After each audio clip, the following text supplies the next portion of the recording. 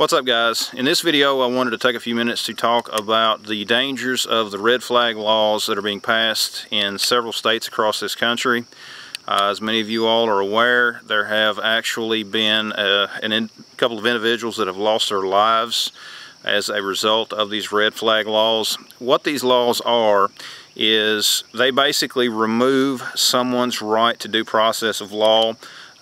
For example, if someone is reported as being a potential threat without going through a judge, that individual can have their firearms seized. A very extreme case of this happening was a threat made by a couple of individuals who said they had access to firearms, and an innocent person's firearms ended up being seized because of it. It had nothing to do with whether or not that individual was a criminal or not, and this is a case from up in Vermont. And I've actually got an article that details a little bit more about it on my website. I will put the link down in the description below, so check it out. And this individual was a complete innocent person in this situation.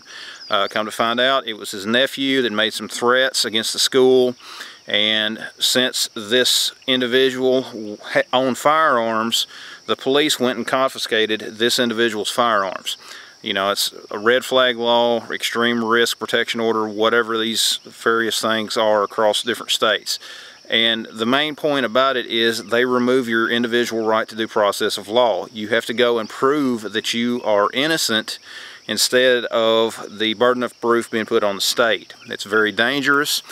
Currently it is being used just related to firearms, to be able to take people's firearms for one reason or another.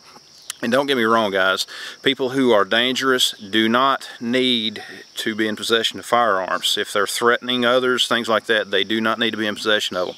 However, we do not need to open the door for basic constitutional rights just to be swept under the rug. You know, the right of your due process rights are very critical within our country.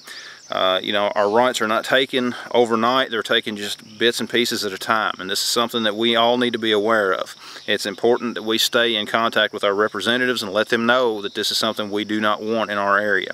But guys, check out the article on my website at boomsticktactical.com. Also, let me hear from you. What are your thoughts on the red flag laws? Do you think they are a good idea, or do you think that there are other risks involved? Let me know down in the comments below. Thanks for watching, guys. Check out the links in the description, and we'll see you next time.